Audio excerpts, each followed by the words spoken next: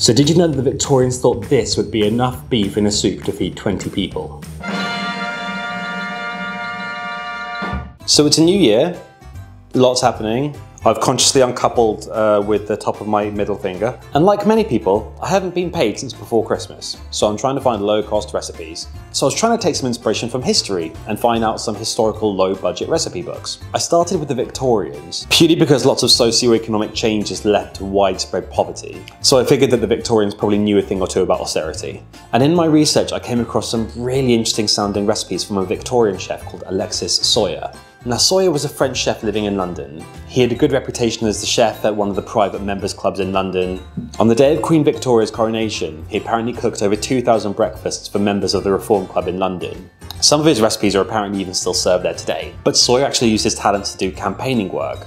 These days, we're used to celebrity chefs taking on good causes and backing campaigns for charities, but Soyer was one of the first celebrity chefs who used his talents in the kitchen for a good cause.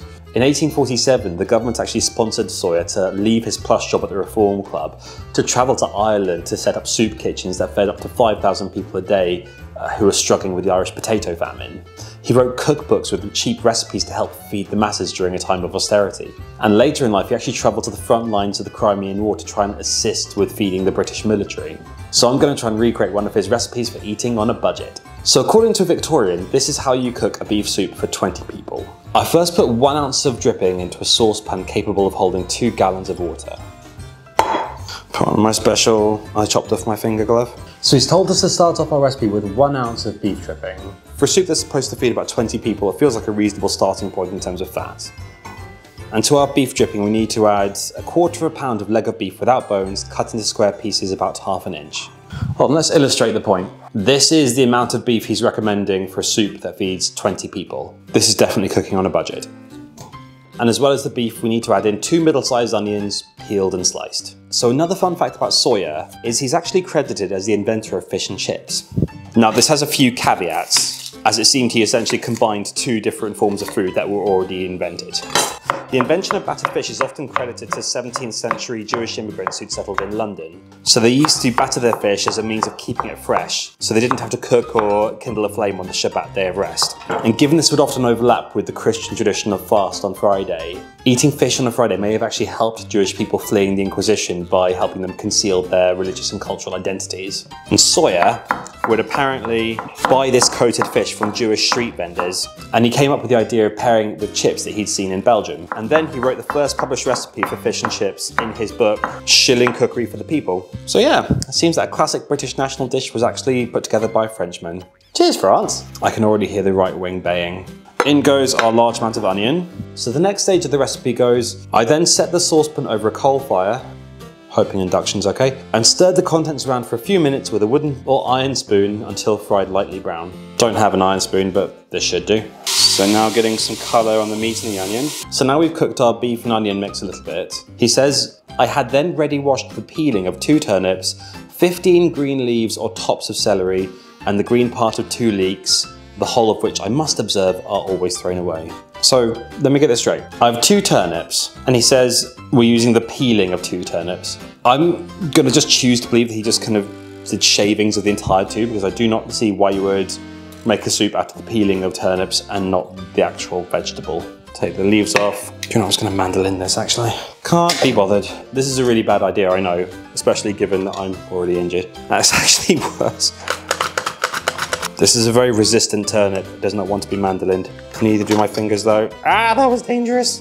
I'm getting post-traumatic stress doing this. Come on, this is a serious show. People are counting on you. People are counting on you. Do this right. So now we have the peeling of 2 turnips, 15 green leaves or tops of celery. Let me get this straight. So we're not even talking celery stalks here, but the precious, precious nutrient-rich leaves of celery. I mean, I know we're coming up with budget-friendly soup, but surely just like using the celery leaves and not the celery stalks itself. That's beyond budget-friendly. That's just cruel. This is apparently how you feed a nation. I kind of wonder if I should chop them up just to make sure, you know, everyone gets a little bit. Celery leaves. This is where the money is. And then he calls for the green part of 2 leeks. I mean, by the green part, does he just mean the top bits? I'm just gonna take off the worst of the white bits, but this is so wasteful. Why not just use the whole leek?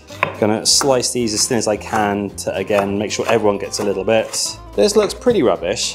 I'm just gonna blame the fact that I can't really bend my finger right now. So I'm gonna add in our turnip peelings, the leeks, and let us not forget that vivacious beauty, celery leaves. So now it tells us to cook that for another 10 minutes. So now we have to add half a pound of pearl barley and half a pound of flour. So now I'm going to add our lovely pearl barley, try and get it coated in what little fat we've got in here. And then half a pound of flour. This is looking like a snowstorm.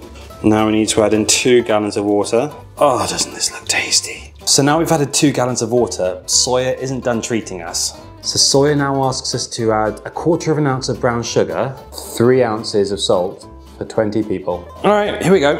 A little bit of sweet and a lot of salty. Oh my goodness. I just kept going and going. Now we're told to simmer it gently for 3 hours. So 3, 2, ow, that hurt. 3 hours later, we have soup. This is so gonna be worth it. So I had to fish around in for about 1.5 minutes until I actually found one of the few bits of beef in this beef soup. Oh!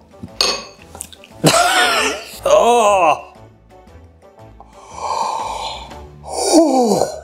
That is honestly like someone has marinated a turnip in some seawater. Go on, let me find that one chunk of beef I managed to find. Where are you?